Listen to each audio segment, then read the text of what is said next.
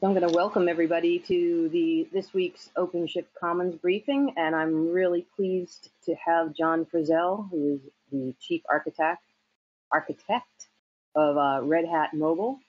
If you may have known him in the past, the product formerly known as FeedHenry, which we've renamed after being acquired by Red Hat a few short months ago.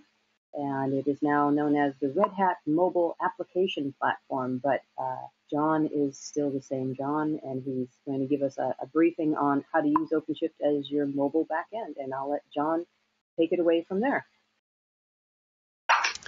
Thank you very much, Diane. So, good evening, good morning, good afternoon, wherever you are, to everyone. As Diane said, my name is John Frizelle. I came over to Red Hat as part of the FeedHenry acquisition back in October of last year, and had been with FeedHenry since 2008. So have been working on mobile and with mobile for quite a while. What I'm going to do today, one slide only, and then straight into a demo, because there's nothing I love less than a really long slide deck. So one slide is all it is. And then we're going to look at practical, hands-on, how to use OpenShift online as a MBAS for the Red Hat mobile platform. One slide we have is just to give a bit of an overview of what the platform is, what it does, who it's for, and where does OpenShift fit in here. So basically, the Red Hat mobile platform is a one-stop shop, end-to-end solution for all mobility needs. So it's targeted at developers, service integrators, managers, line of business users. It has functionality for a wide range of user bases. It supports the development of mobile applications and web applications. So your standard web browser, mobile web, hybrid applications using Cordova, and native applications for iOS, Android, Windows Phone, as well as Xamarin and Accelerator. We made a very conscious decision to make it a kind of a bring your own toolkit approach. So while we do provide a graphical user interface that we'll be looking at in a few minutes, we also have a command line interface to allow developers to use the tools and the workflow that they're familiar with and integrate the platform very seamlessly into that flow. So the solution is divided really into two parts. You have what we call the core platform, which is where developers log in, create projects, build projects, and write server-side Node.js code. So our integration logic is all Node.js. If you're not familiar with Node or haven't heard of it, I strongly recommend checking it out. It's gained a huge amount of popularity and is a very nice language. So core platform is where developers create, build, and deploy applications. And then where OpenShift fits in as a PaaS is when we deploy those Node.js applications into OpenShift, we deploy them with a set of mobile-centric features that basically turns the PaaS into an MBAS, into a mobile backend as a service. So that's what we're going to be looking at today. We're going to be looking at how to sign up and actually get going with this and kick the tires, what functionality is available, how the integration with OpenShift works, and maybe a little bit of live coding depending on how this goes. So that's it for the slides, as I said. Join us at commons.openshift.org, and for a free account, we're going to head over to openshift.feedhenry.com.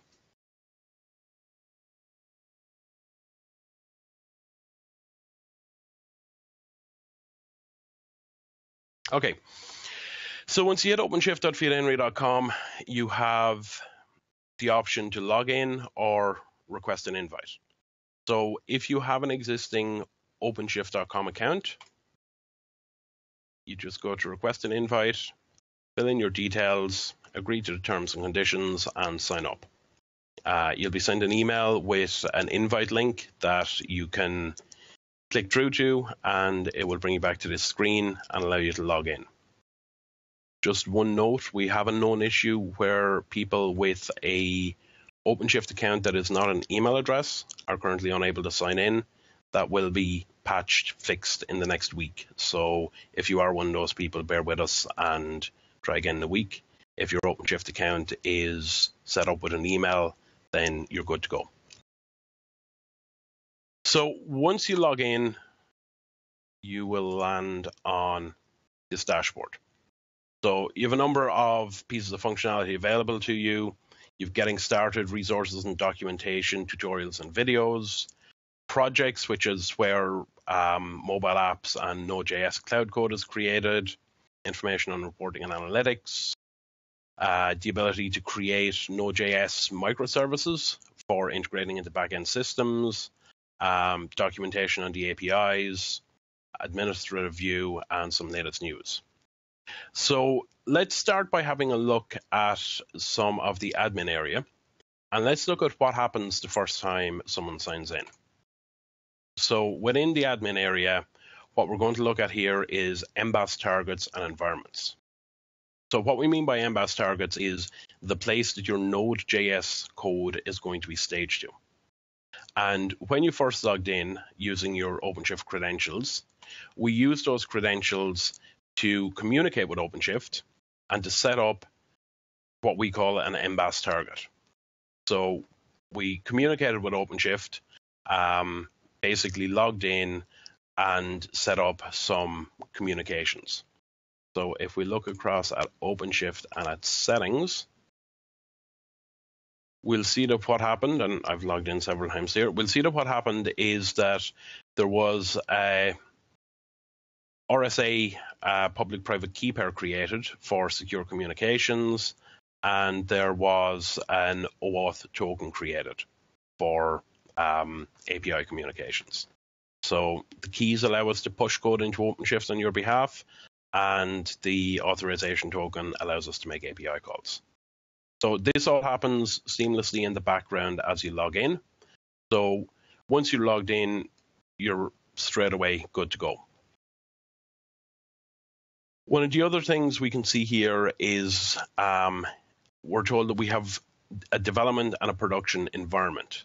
So what this is giving us is a basic lifecycle management. Now it is possible to add additional environments.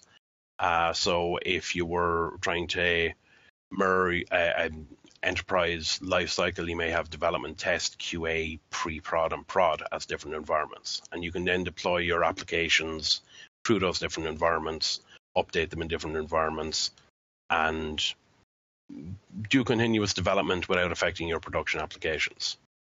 So your environments area here, we can see those environments.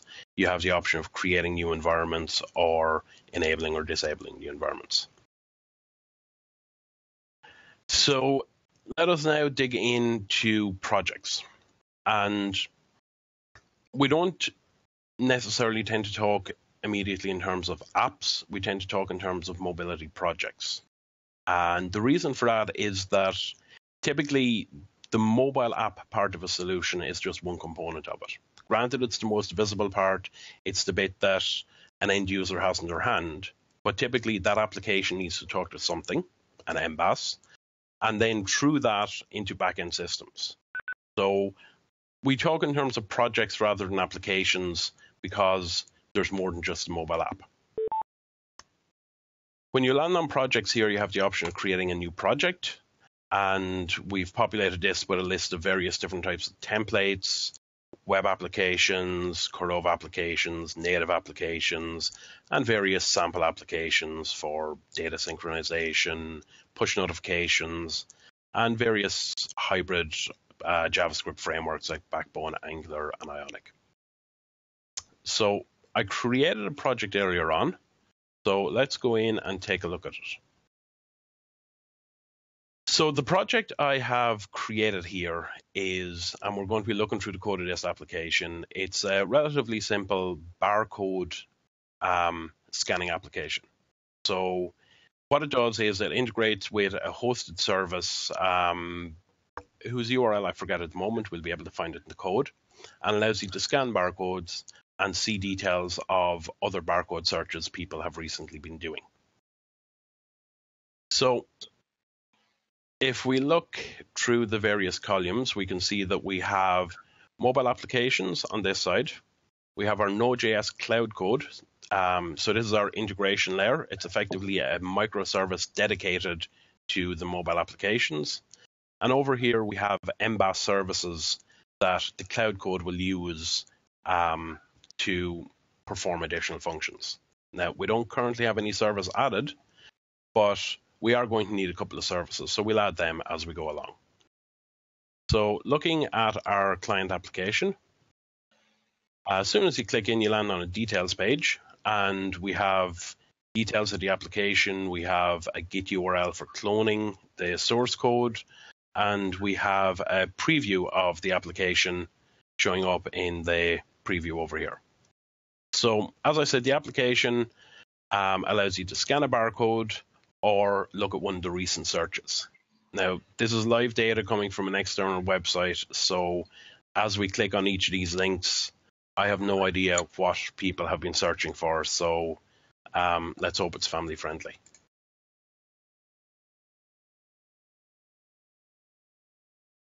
And RevLabs Muscle Rev Extreme 60. Okay, not too bad.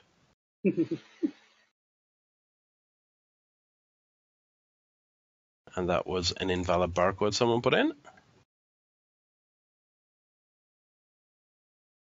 Levi's men's belt brand. Okay, we've seen some really, really odd stuff doing this demo before, so we're pretty good so far.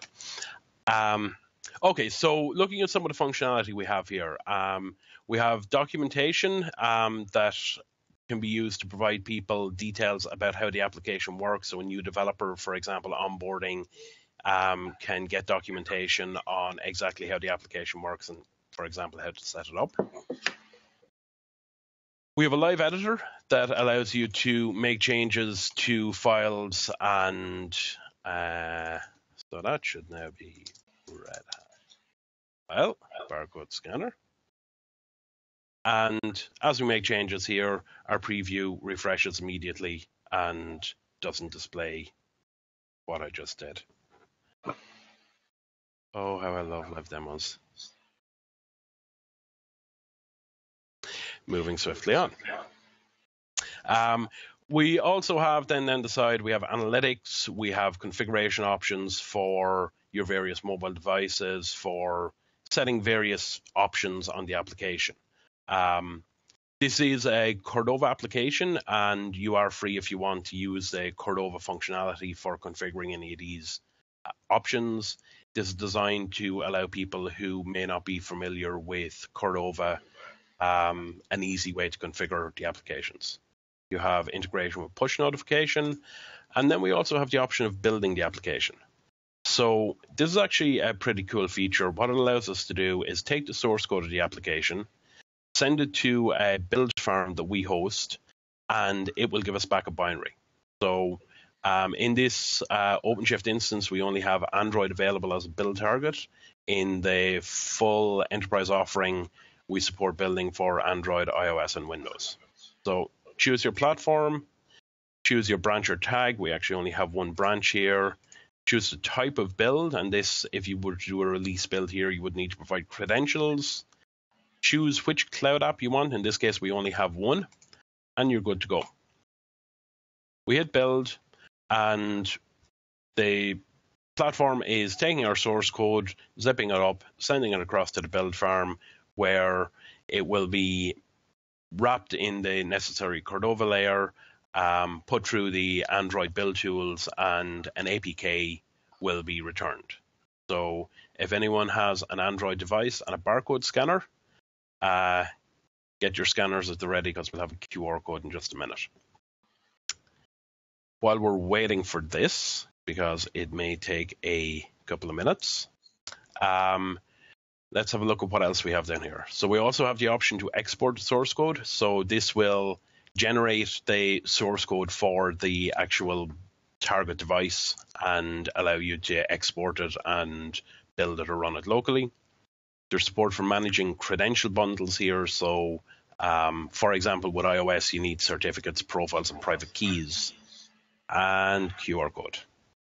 So I'll leave that up for a minute if anyone does want to scan it and play with the application. Again, not responsible for the recent searches.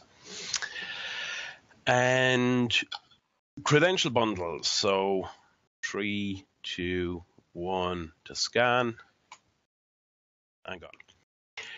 Credential bundles allow you to manage the credentials associated with a build. So very often what you see is people will be doing ad hoc mobile app development. One developer will do a build for an Android. Has a particular problem here because you can generate your own keys. So someone generates a key. It doesn't feel like it's an asset that has much value. They build the application, they put it in the store, and then 6 months later, someone else is trying to update the application. And if they don't have access to that key, they cannot update the app in the store. So we've seen it happen with customers time and again that they've lost the credentials and there is very little you can do. You can take the app down and publish one under a different ID, but you cannot update it. So this gives you the facility to centrally manage the credentials for your applications so that you know exactly where they are and they're basically tied to the application. So that's a client application. The other type of application we have in the project here is our Node.js cloud application. So taking a look at this, we can see our application is running, which is good. It's currently deployed to our OpenShift target. We can see the URL here of the application within OpenShift. So if we were to open that URL, it just tells us that our app is running. If we knew the REST APIs to call, we could interface with them from the browser here. And various other details, how to SSH into the application in OpenShift, and your Git URL. Documentation becomes a little bit more interesting here. We've integrated with API Blueprint. So if you write your documentation, and writing the documentation is as simple as editing the README and the root of your repo. If you write the documentation using the API Blueprint syntax, when you go to the docs area here, it'll parse the API Blueprint and it will give you an interactive console for testing out the APIs. So this is really handy for example, mobile developers wanting to know what APIs are available for them to consume for their mobile application. So they can come in here, they can see the API, they can see the request response details, and they can actually try out the API in real time. And we can see that we got a list of recent barcode searches back. So we're calling the /barcode/recent endpoint and getting a list of recent searches back. So this is communicating with the application as it is staged in OpenShift. Again, we have our editor. We can, if we were so inclined, edit the code in a web IDE, which we're not really inclined to do. Configuration of environment variables, the ability to browse any data that is stored in the hosted Mongo database, the ability to deploy the application. So if you've updated your code, you need to redeploy it back into OpenShift. It'll manage the pushing of the code and the updating in OpenShift. Live stats on what is happening in the application and what is happening on my screen. So not quite sure what that is. But basically stats on the various endpoints that have been called. Notifications on what has happened with our application. So when it's been deployed, when it's been stopped, started, if it crashed, you have all that information here. The option to configure alerts so that you get emailed when a particular event occurs, and a history of any alerts sent out. We also have live logs of exactly what's happening in your application. So we can see log information here because we've been interacting with the application. So for example, the call to the recent endpoint. We didn't have any cache data, so we called out to get live barcode data. So that's pretty much it in terms of Studio for the cloud app. So let us now take a look at services. So services are designed to be reusable Node.js components that you write once and then you consume them in multiple mobile projects. So in this instance, we have 3 services set up to support our application. We have the service that integrates with the barcode reader endpoint. And if we take a quick peek in the code, we can see this is the website we're integrating with.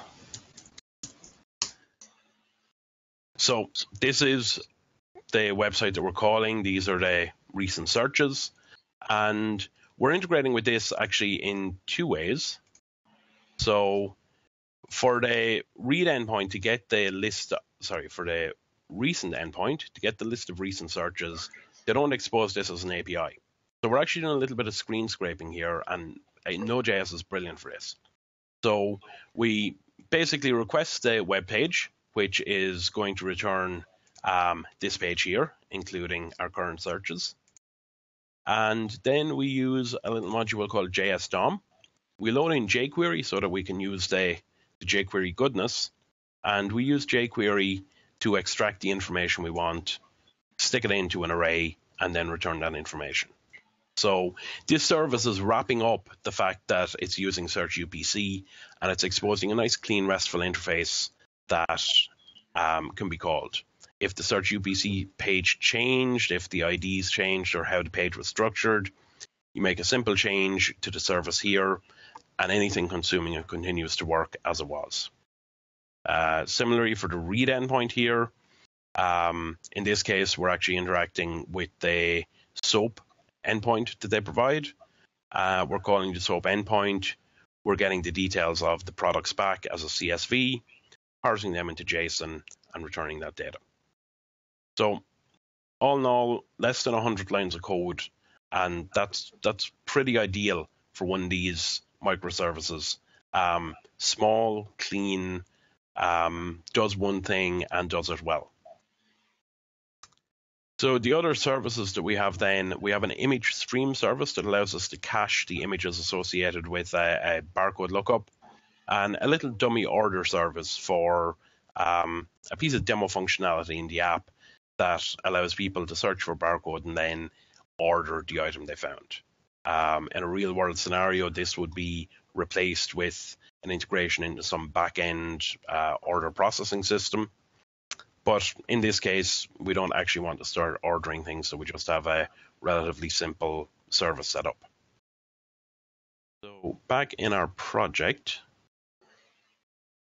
want services associated with our project. So we can now see a more complete view of the players in the project. So we have our client application on the left-hand side, we have our Node.js integration there in the middle, and we have those MBAS microservices on the right-hand side that the cloud app is using to provide information to the client app. One or two other things to quickly touch on. We mentioned lifecycle management earlier on. We have the option of seeing exactly what has been deployed where and when. So in this instance, we've only deployed stuff to our development environment. But if we wanted to, we could promote either our client application or our Node.js cloud code into a production environment. Okay, so let's actually do a deploy here. So what this is going to do is take our Node.js code, package it up, and send it via git push to OpenShift. So we can see that the application has stopped here now, and we can see live output of what's happening in OpenShift as the application is being deployed.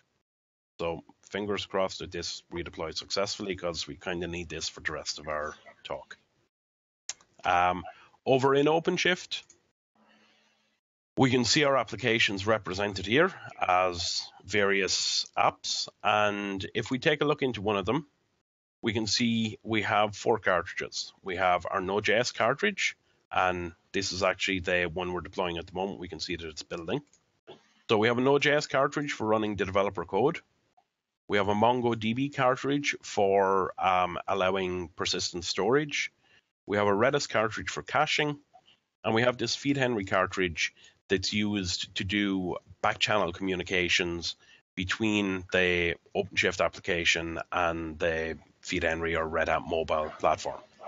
So it's this guy that is allowing us to view the logs and view stats and get analytics data and things like that back out of the application in OpenShift. So from the feed Henry platform, Red Hat mobile platform, I'm still not used to saying it. When you hit the deploy button, it will, if the gear doesn't already exist, it'll create the gear. It will provision the 4 cartridges, and it will push the developer's code into this one. So we can see that our deploy has completed now, and we have the output of exactly what happened there. So we're good to go. Okay, so let's get out of the web UI, because for most developers, you won't spend very long in here. You're going to want to hack on your code, and a web IDE is not really the place to do it. So what we have is a command line interface similar to OSC called FHC. And this gives you a list of all of the various commands that FHC makes available to you. So some of the more common ones, FHC projects, and I'm not typing. FHC projects will give you the same list of projects that we can see here.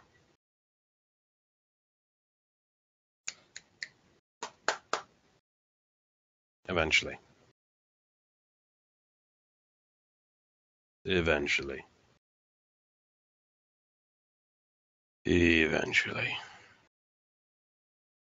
Or not. Again? There we go. So we can see the same list of projects we have here. When you first download FHC, and to download it, you do npm install -g FHC, and that will install the feed Henry command line tool. It's a Node.js based application, available if you want to look at the source code on our feed Henry GitHub repo. Once you install it, you need to do FHC target to your OpenShift domain. So in my case, it will be jfrizelle.openshift.feedhenry.com.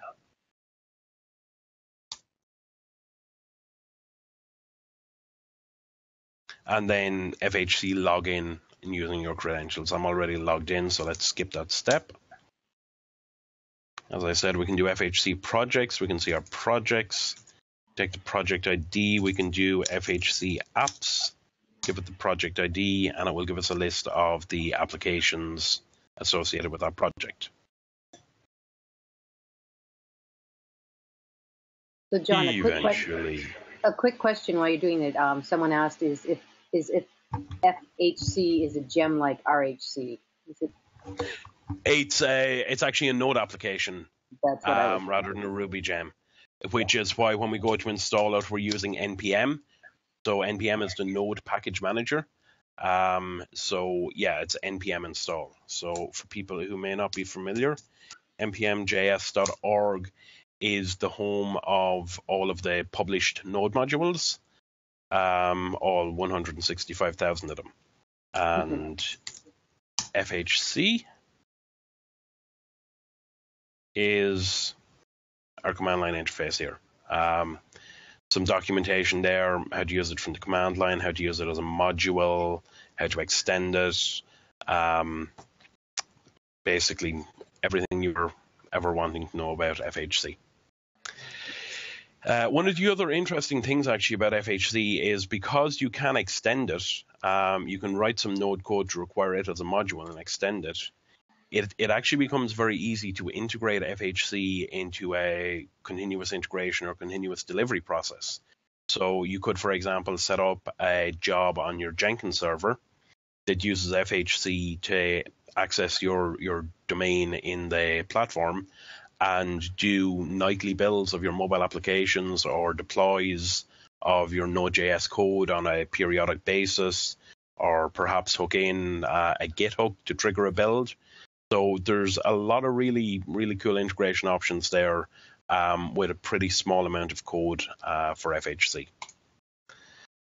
So one of the other things we can do is we can do a FHC projects clone. And let's take our project ID here. And this is basically a shortcut to save you having to go and get the Git URL of each application and clone it manually. So it just iterates over each app in the project and clones it for you. And that will likely take a couple of minutes. There we go. So we now have our applications cloned here. But we don't want to use them. Here's some I cloned earlier.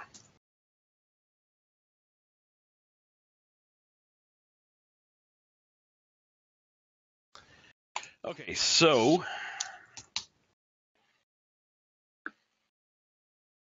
if we go back into our project, we can see we have the same file system here as we have here.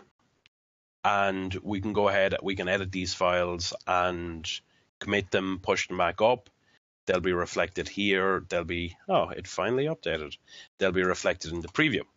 But that's not a particularly nice cycle, having to edit and then commit and push to see a preview. So what we'd much rather do is be able to do local development and see exactly what's happening in real time. And we can. So even though this is a mobile application, it's tooled up using a Node.js module called Grunt. So for those not familiar, Grunt.js is basically a JavaScript task runner. So think Make, the Node.js JavaScript equivalent of Make. So it defines its tasks using JSON and JavaScript. So first thing you need to do when you have cloned your application to do local development is you do an npm install, and that will set up all your various dependencies. I had already done that, so it was super quick. And then you can,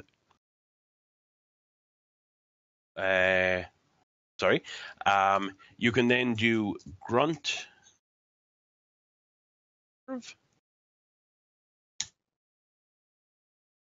And it will start up your application.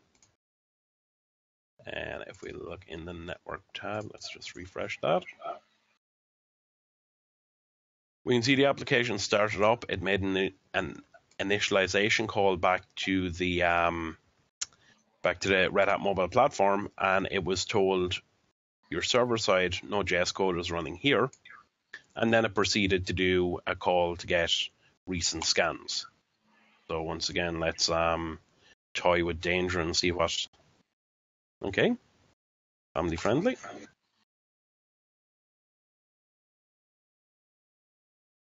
Okay, so we now have the application running locally in a web browser, just running on localhost set up by Grunt.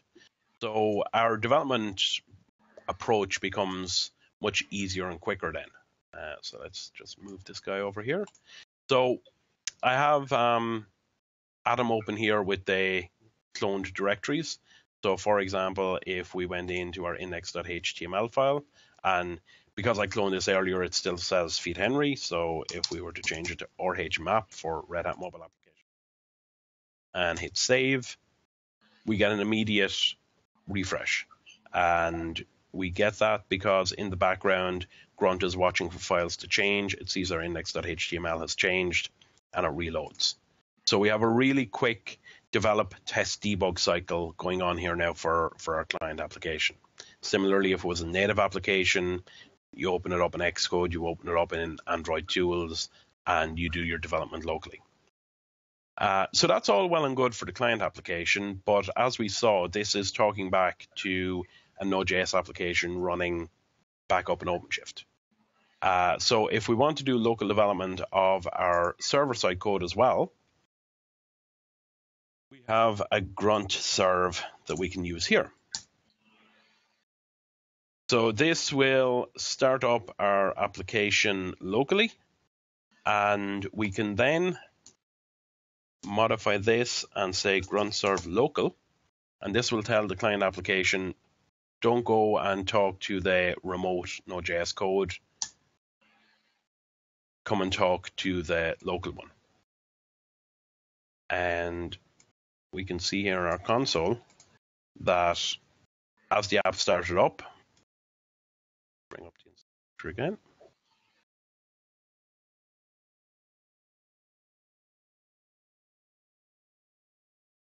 As the app started up, it made this call to recent. So it went to localhost, localhost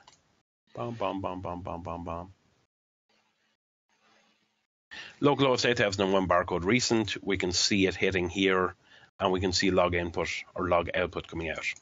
It's telling us that it hadn't cached anything for the barcode search, so it called the service to do the search. When we reloaded,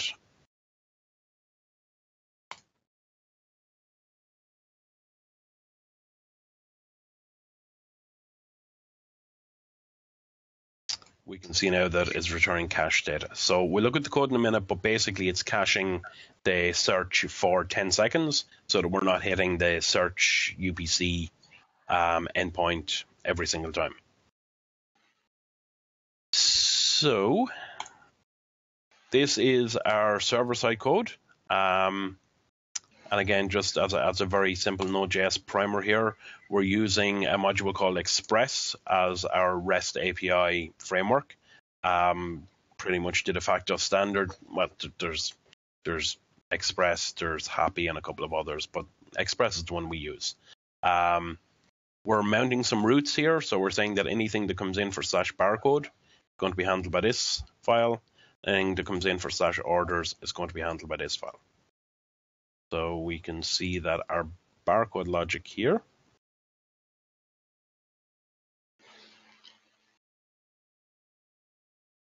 is, let's first check our cache, see if we have any recent searches. If we don't get any recent searches, we're going to call our barcode service. So that was one of the guys in the right-hand column of this three-column view here. Yeah. So basically this guy is saying if I don't have anything in cache, I'll call out here. And when it gets a response, it'll cache it so that the next time around, if it's within 10 seconds, it'll return from cache.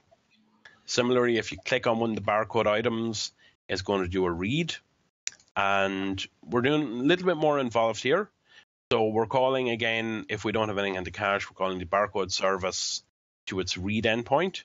We're getting the data back, and then we're stripping out information we don't need, and we're then checking to see if there is an image associated with the barcode. We're going to call our image service, and we're going to get that image back base64 encoded and return it in the JSON object. So the mobile device is actually only making a single API call, and it gets everything it needs back, rather than calling the barcode service, getting a URL back, and then having to make a request to load that image. So that's actually a really important design consideration when talking about mobile, in terms of being aware of your payload size, number of requests, the fact that the mobile device may be on a lossy edge network. So using this Node.js layer here to kind of mash up and cache responses from multiple backends and return just the data that the mobile app needs makes for very, very efficient and really highly performing mobile applications. So, yeah, that's effectively what our barcode one is doing. Similarly, our orders one, it's a lot simpler. It's just proxying through to our order service. We can make a change to our logging, for example. Let's look at the recent. Just hold barcode recent. We save that again. The application restarts automatically, and we reload here. And we can see our log statement has updated. So once we're happy with what we've done, yes, we can see where our modified files are. We can commit them, we can push them, and then either via the FHC command line, you can do an FHC app stage, which will cause the application to be deployed into OpenShift, or you can come back into your studio and you can do the deploy through here. So that's pretty much all I wanted to cover. The kind of highline takeaways are the application has been powered completely by OpenShift here. The Red Hat mobile platform is involved in the development and deployment cycle, but once the deployment happens and the application is built, all of the communications are happening against OpenShift Online. Because we've deployed these extra cartridges, you get that kind of standard mobile backend functionality out of the box. So you get your storage, you get your caching, you get your analytics and stats and logs, and bundled in with your Node.js code. If we go back and have a quick look here, we have a set of APIs for the client application or your Node.js code to do all kinds of interesting things that you would like to do normally with mobile applications. So things like data synchronization for offline usage, authentication, security, push notification. All of this comes as standard in the Node modules that we bundle with the code that you deploy to OpenShift. So it basically turns the OpenShift PaaS layer into a fully functional mobile backend as a service, and the Red Hat mobile platform makes it really simple to create, build, and deploy those applications and hook them up to your backends. And I think that is about all I wanted to cover. We're at 44 minutes past the hour, so I think we will leave it there and hand back to Diane or open up for Q&A. Yes, well, thank you very much, John. It's wonderful to see this. The last time I used this was probably a year and a half ago, and there's some pretty wonderful improvements. A couple of questions have popped up, and maybe you could explain what you're paying for when you're using Red Hat mobile platform. The gears on OpenShift Online that you're using, there's a free tier. What are the costs involved for using I'm going to try and not say feed Henry too many times, Red Hat mobile application platform? You know, how do people get this, and besides signing up for you, is there any costs? Absolutely zero costs to sign up on openshift.feedhenry.com. And this is something that was launched just at Red Hat Summit back in June. So this is a developer-oriented, open access, free tier offering that uses OpenShift for the hosting of the Node.js code. So literally request an invite, you'll get an email with a link, and you log in with your OpenShift Online credentials, and you have full access to everything that we looked at today. So if I wanted to run something in production that I've developed here, would I be using the OpenShift your URL that you had? Typically not, for a number of reasons. It's effectively a community offering. It's designed to allow people to evaluate and kick the tires. So in the terms and conditions, in the small print, we do pretty clearly state that this is not designed for running production applications. As I understand it, the free tier offering on OpenShift Online comes with similar terms and conditions around running production applications. So if someone was looking to move from a kind of an evaluation into a production deployment scenario, that would be a commercial offering, and that would be our sales team rubbing their hands in glee. Yes, well, we like to do that. Even if we're working on the community side, we'd like to have our enterprise folks do that once in a while. So I'm just looking at the other question. James, if you want to unmute yourself, you can ask them yourself. Yeah, sure. I mean, I think you answered my question I had about the FHC app. It's a node package, not a gem like RHC. Another quick question I had was in regard to existing teams who are developing apps who've got a process in place for developing the client side. Essentially, they just link up the Git repositories and use the API calls you provided, and that's it. Is that correct? It looks pretty straightforward to persuade people to try this. Yes, it is as simple as that. So let me just reshare my screen here for a second. So when you're in projects, so if you had existing applications, your simplest approach here would be to say that you want to create a bare project. So my existing work, we'll call it. So it just creates a shell. There's no client applications, no cloud applications. Most people, if they have existing mobile stuff, are not going to have the Node.js layer. So you're likely going to want to create the Node.js application to integrate it.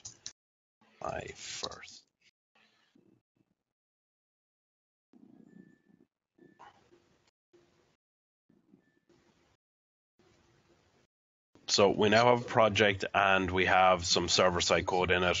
We can, if we want, go ahead and deploy that to OpenShift. We'll leave that running in the background. And then you can import existing applications. So you give it an indication as to the type of app you're working with. So let's say it's a native Android application. System gives you some prerequisites. Still targeted against Eclipse. That will be updated shortly. Minimum OS version 2.3 has to have an Android manifest file. Next. App. Next.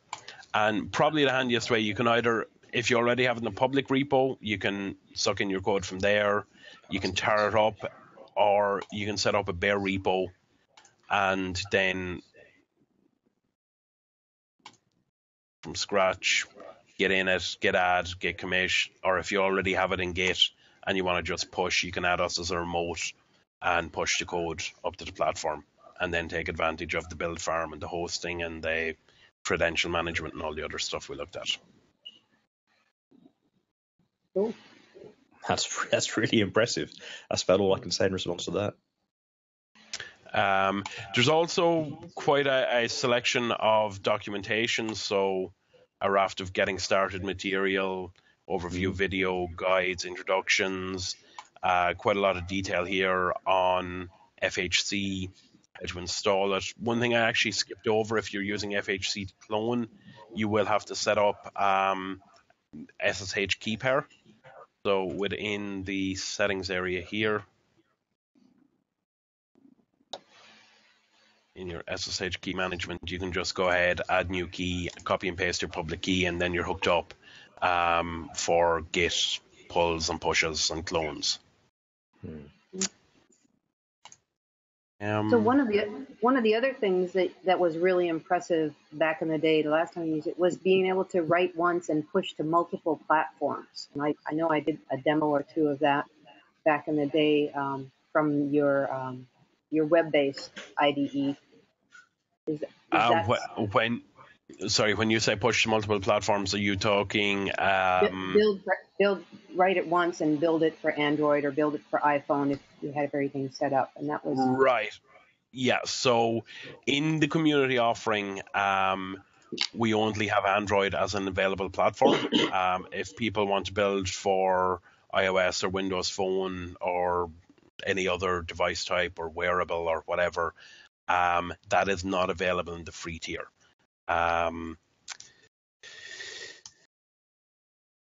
if I just hop across to one of the production areas. Look at that, we have a barcode project here too. And in this one, we can see that there's a wider range of platforms. You have iOS, iPad, iPhone, Windows Phone. So yeah, this is writing a hybrid app and then being able to do builds and target multiple platforms. So the functionality is still available, still exists. It's just not in the free tier community edition. No, it's okay. As long as I know it's still there, I'm happy. Mm-hmm. If you send me a brown envelope with dollars or euros in it, I will give you an account here. Well, or just buy me beer. I think buying me beer is going to do it. James has got one other question. Can the build process do store submission as well? No, it cannot. And that's something we've looked at quite a number of times in the past, and looked at would we, could we, should we automate that. And to be honest with you, the store submission is quite an involved process. There tends to be quite a lot of steps to it. And most of the pain of the store submission is deciding which screenshots you want, deciding what you're going to call the app, what the description is. It's a lot of process where it requires manual human input. So we could automate it. It is technically possible, but it would just be us building a UI that replicates what iOS or Android have, asking you for the same information in the same fields. So it would be of questionable value to automate the submission. One thing actually we do have on a similar vein, and again, it's not in the community edition. Let me just log in here.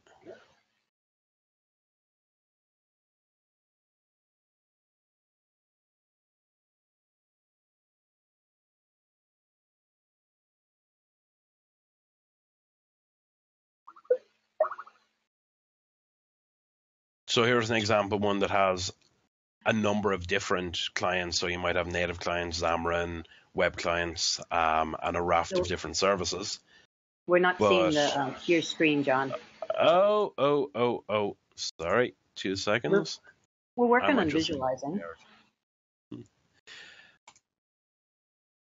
Okay, so sorry, what I was going to say is I've logged into a different area now in one of the enterprise offerings.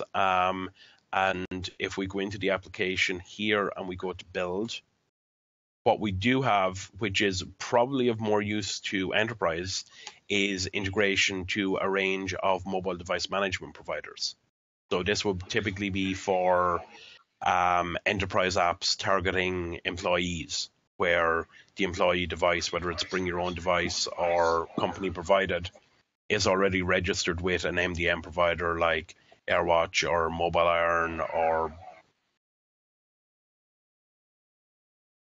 I know there are several others, good technologies. There's a range of different MDM providers, and we're working on integrations to the MDM providers to automate the pushing of the application into the MDM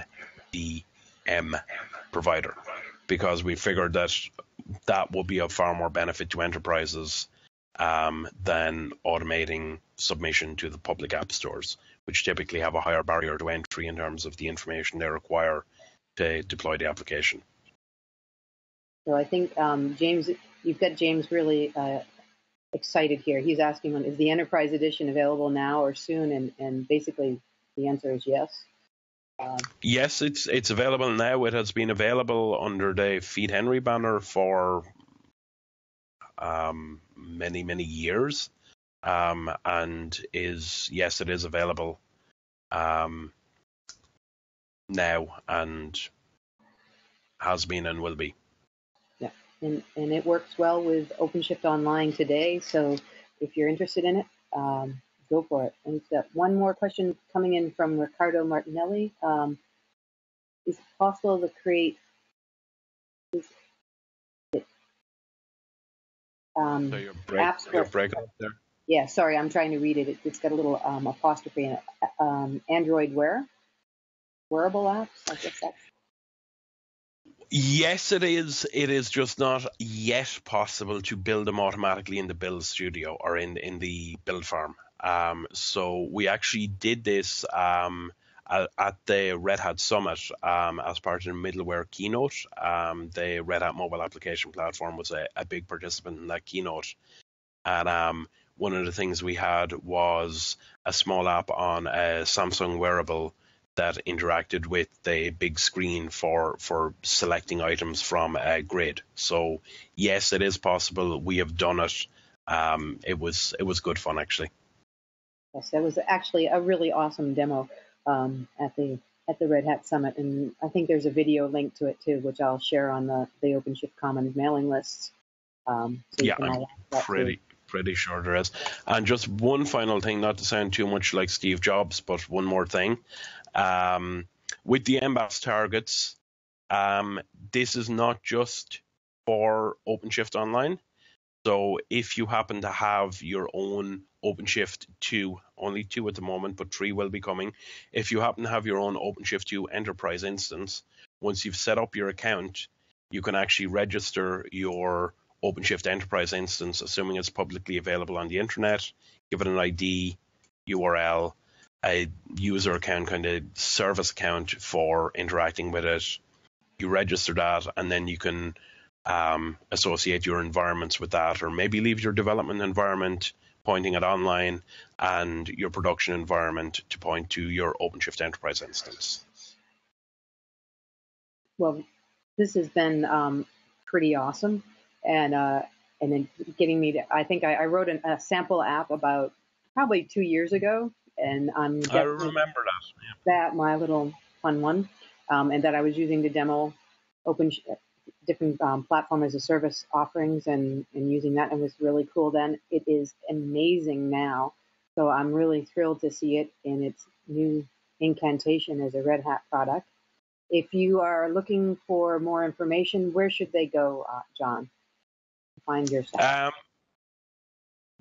OpenShift.feedhenry.com, and that will give you everything you need to know. That's how you set up an account, and once you have an account and log in, you have a link to the documentation right there on the landing page, and that reading the documentation would keep people busy for a while. All right. If anyone does have any questions they can't find answers to on the documentation, you can find us on #feedhenry on Freenode, and we'll be happy to help you out there as well. All right. Why don't you put up your final slide, and we'll thank you very much for being here today. I think that was all the questions we had, and the recording will get posted shortly, probably tomorrow, on OpenShift Commons site, which is at commons.openshift.org/briefing. So look forward to hearing more from you and hearing probably more about the road ahead with OpenShift 3. So it's great to have this working and available now. So thanks. John. Absolutely. We'll come back and do another one when OpenShift 3 is available. Awesome. Take care, all. Cool. Take care.